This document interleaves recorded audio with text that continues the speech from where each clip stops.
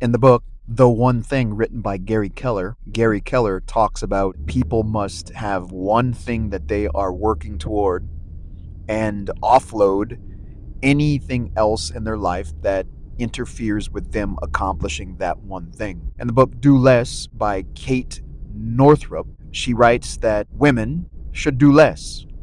Forget about wanting to be excellent at every single thing that you do. The most important thing is to develop a disciplined habit of doing less.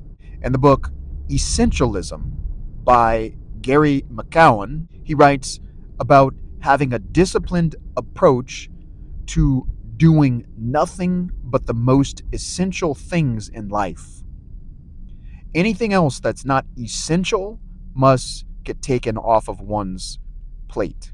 In the book, 7 Habits of a Highly Effective Person, Stephen Covey talks about putting first things first, prioritizing, doing the things that matter most first.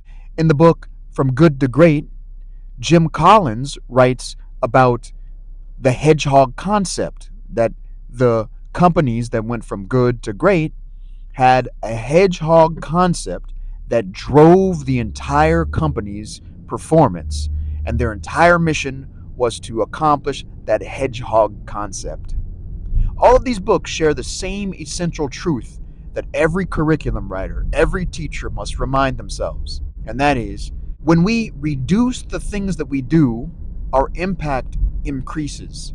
When we decide that we will not focus our attention in a scattered way, in a diffused way, but we decide that we will narrow our attention, hone our attention, and make our attention laser-like, our effectiveness in our lessons and in our classroom, and ultimately our work.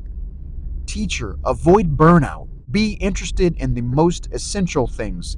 Teacher, avoid burnout and do less. Teacher, avoid burnout